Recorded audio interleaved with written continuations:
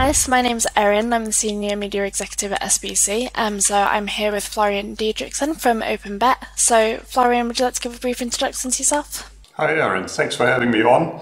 I have been in the sports content industry for more than 30 years now and joined OpenBet in January, and it's a very exciting role. Very happy to be here. OpenBet is the premium sports software provider for the last 25 years in the betting space. That obviously comes with a lot of legacy, but so with lots of opportunities. I think the sports betting space is maybe 25% through digital transformation, and I'm really looking forward to drive the agenda forward and do exciting things with OpenBet and my exceedingly large team there. Congratulations on your new role as well. As you say, you joined back in January. What was it initially that attracted you to OpenBet? To be completely honest, after spending 16 years more or less in different roles with Opta, Perform, and then DAZN, I was a bit fed up with sports. So I said, okay, I want to do something different and spend weekends without having to look at the screen. But then John came along, who's our CEO at OpenBet, and said, okay, Florian, there's this exciting opportunity here. We think we can really change the space and do groundbreaking new stuff and be disruptive. And couldn't say no. So you mentioned about being groundbreaking and disruptive. What are your key aims for this new role? So first and foremost, take the good bits of what we have been doing for the last 25 years, which is essentially being the turn-to software if you need something scalable and reliable, and taking that into the cloud world more than what we are doing right now. But then starting to change sports betting from being just a betting proposition to something which is more entertainment. You might have read what Flutter is saying.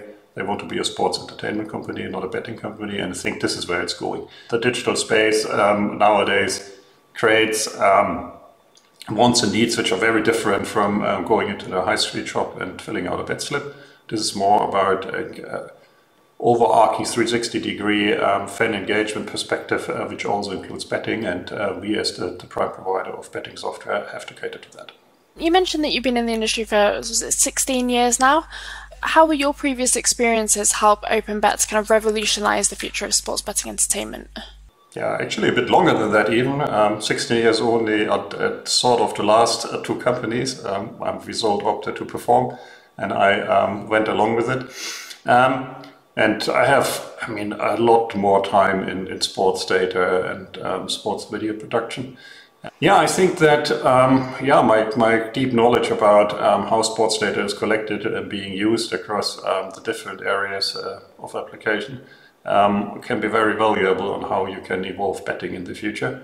Because this is what it is about, pulling fans into the experience, informing them about what's going on, and then enabling them to make educated bets. What do you envisage as being the key technical challenges that you might face in your role? And then kind of from a wider perspective then, drawing upon your previous experiences, how do you plan to overcome these hurdles? Very good question, Erin. One of the biggest changes in the industry has been in play over the last 10 years, and that is resulting in a plethora of additional markets. We are looking at around 50,000 markets being traded in parallel at the moment.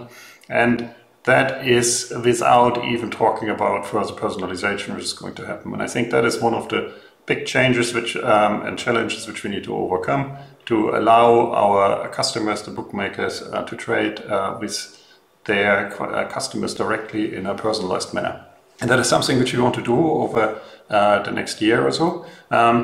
This is obviously on top of the more generic challenges that you have. Every market we go into has a plethora of regulatory requirements which we have to meet, and their own idiosyncrasies which we need to work towards. So it's a very interesting space, lots happening there. We're only 3 months into the year so far, but if you take your kind of metaphorical crystal ball, can you give us a sneak peek into some of the concepts that you have in the pipeline for the rest of the year?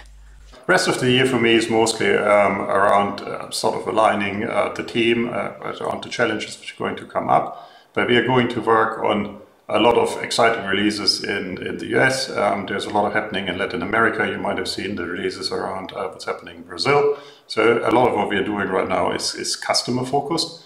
But towards the end of the year, I think we're going to do way more around trading, as I said before, and personalized odds. You mentioned a few kind of different markets. Can you tell us a little bit about your plans for those, and how do you plan to address the challenges that maybe new markets present? So I mentioned Brazil earlier. That is a very interesting one for us to grow into, a new market which we need to address with local teams and local development capacity. On that end, I just want to mention my team of around 1,000 developers again. We are in plenty of locations around the markets which we cover. In Europe, we are in UK, Greece, and in the Americas. Brazil obviously be included in that, also in India. And we are hiring. So if you're interested in joining us, please do so. One shout out goes specifically to Ukraine.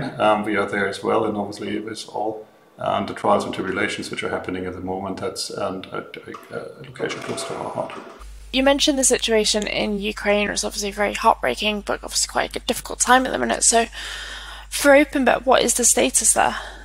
So yeah, this is obviously very problematic, and I don't want to go into this war because this is not a political interview, but a few of our developers have either volunteered or been drafted into the military, and our hearts go out to them, and I hope they come home safe, and also that all the employees and families are continuing to be safe there. That being said, we think Ukraine is a great place for us.